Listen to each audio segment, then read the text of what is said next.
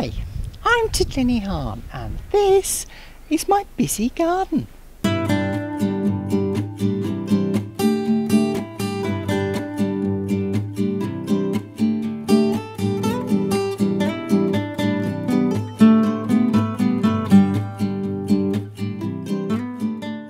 It's dry, it's bright, it's a bit windy in case you can hear all this noise.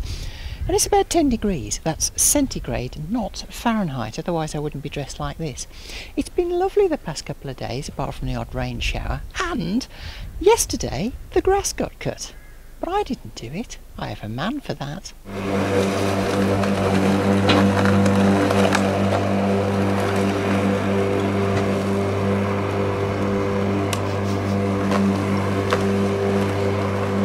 didn't know about this.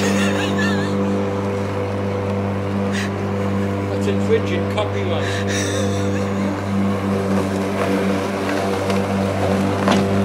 The garden always seems to look more tidy when the lawn's been cut.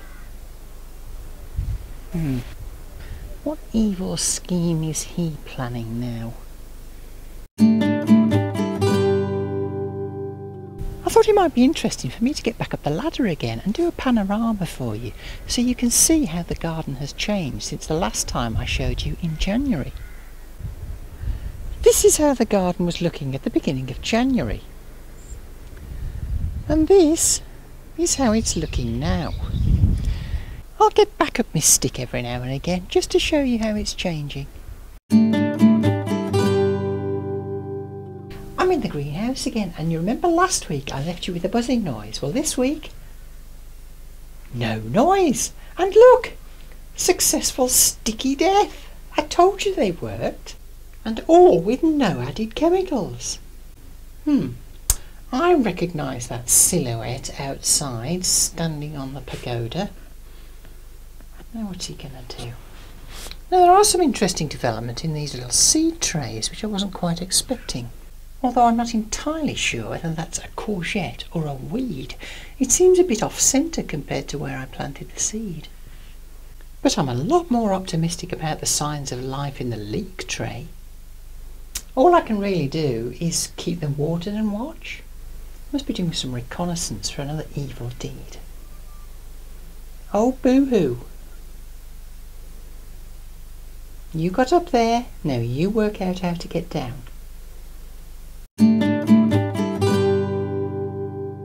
This is my strawberry patch, and I haven't really cleaned it up from last season. There's quite a lot of strawberry plants in here, but I need to get rid of all this old dead vegetation. Pair of secateurs, and away we go. I didn't manage these strawberries at all last year. I just let them do their own thing, man.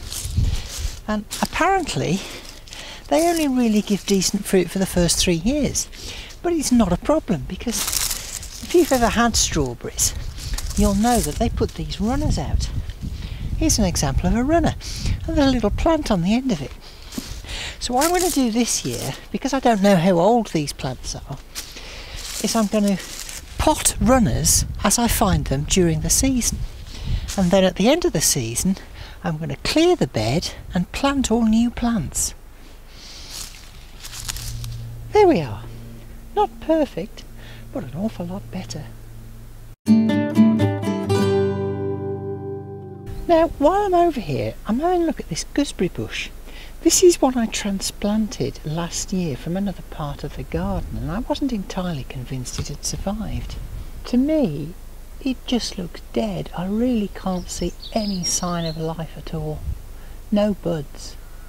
Now compare that with this young gooseberry bush, and you can see all sorts of little new growth and shoots. So I think the time has come, the walrus said, to take this gooseberry bush out. I'm going to start by chopping it into pieces. As I'm cutting through the wood, it's really quite hard and dry inside. It's definitely dead. No sign of sap in there.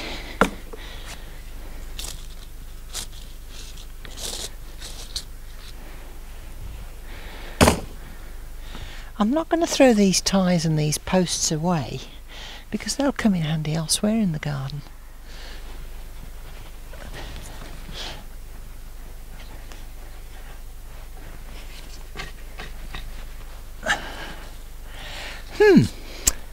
Not much root on that.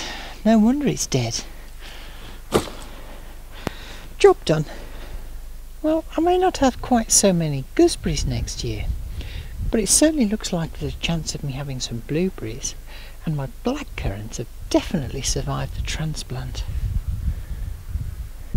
Well, that's all I've got time for this week. Thank you for watching, and do join me next time in Titli's busy garden.